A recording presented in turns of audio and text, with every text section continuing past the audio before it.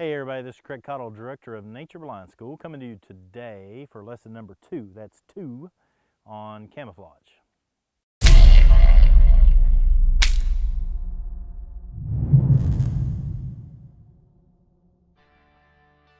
So last week we took the opportunity to look at color.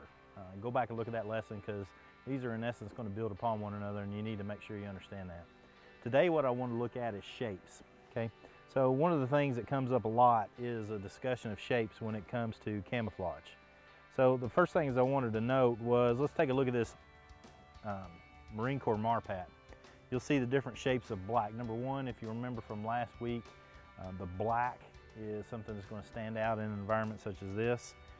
And these are digitized patterns such that they are harder and more difficult to see through, from what I understand, optics, night vision, stuff of that nature. So there's a reason for them, okay? But there's no shapes out here in this environment that are digitized and have little squares like that. So if I see a guy that's literally laid in the leaves like this might be good camouflage, but the shapes are going to stand out to me. Another thing that you can look at in this Vietnam Era Tiger Stripe, which is, all these are good camouflage, but we're going to try to get to the point where you see some great camouflage, is you see again all the black contrasted on the colors that are light green, OD green, or even tan. And I would also like to point out the shape of this band around the hat and the shape itself of the hat itself. All boonie hats are round, and there's very few things in nature that are actually round. So as we get into something where somebody's laying down, if this is skylined or this edge of the hat here is up against a backdrop of solid leaves, then it's going to stand out due to the shape of it. Again, this is just real tree. It's got some three-dimensional on there. The three-dimension would be enhanced and help this hat a lot better if we took the brim of the hat and destroyed it, basically ripped it up, made it shredded, and made it look real rough. And we could also help by putting some leaf pattern or jute or some of that nature on top of the hat so it's not rounded. Now, as far as patterns are concerned, I made it pretty clear last week in the color segment that this ATAX AU, the ATAX FG are what I consider superior patterns, okay, and shapes in particular. Because all the shapes it's really difficult to look at this and see where one shape starts and another shape ends. They really blend well together. There's no real easy to spot shapes on here where it goes from one very dark color right into a light color. So that makes it difficult for it to be seen. You can imagine something such as this. You've got a solid color tan boonie hat, and this boonie hat up against anything is going to stand out. And I should have showed this last week when we were discussing color, but this is the ACU, the stuff that's blue. It's got a blue tint to it. My understanding from all the guys I've trained in the DOD is that the only time this stuff actually works is when it's dirty and nasty and hasn't been washed for weeks at a time. So it's stupid. It's a stupid shape, it's a stupid color. And multicam. Multicam again is really close to the old woodland style camouflage. It's just some different coloration patterns. It does not have black, it has brown. They got rid of the black because of the color discussion that we had last week.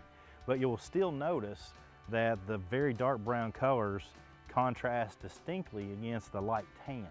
And so you've got any kind of colors like that that go from one to the other real quick, like in close proximity, and it's going to be easier for your eye to pick up those lines that we were talking about last week as well. So if you watched this last week, you knew there's probably going to be some surprises, and there's two. One of them is so obvious. It's the blaze orange boonie hat that's behind me back there right next to the tree. I've got it sitting right on top of a log.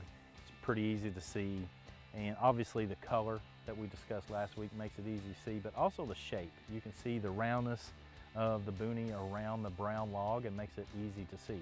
Now, I took the same hat that I had hidden behind the mine clutter last week, and I think we're going to get into detail about mine clutter and dead space and all that next week. But I've got the ATAX FG hat right here on the end of this log. Now, if we can see, if you see logs that come out here, you'll see a certain shape on them and your eye's okay with the roundness of that. But what happens right back here is that stops. The ATAX FG hat is sitting right on the roundness, and it's more difficult to see. And I'm not saying you can't see it, I hope you can.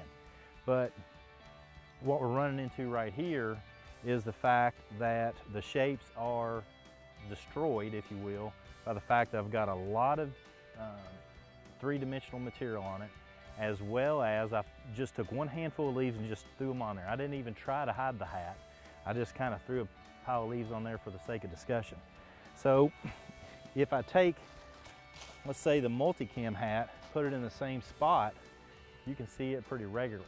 And if we add the fact that that's the shape that you can see the shapes of that hat that stands out against the brown background of that log. Let's add in something as stupid as this ACU, which has similar shape and a terrible color on the same situation, and you can see that hat even worse, or even better. So let's go back to the ATAX FG.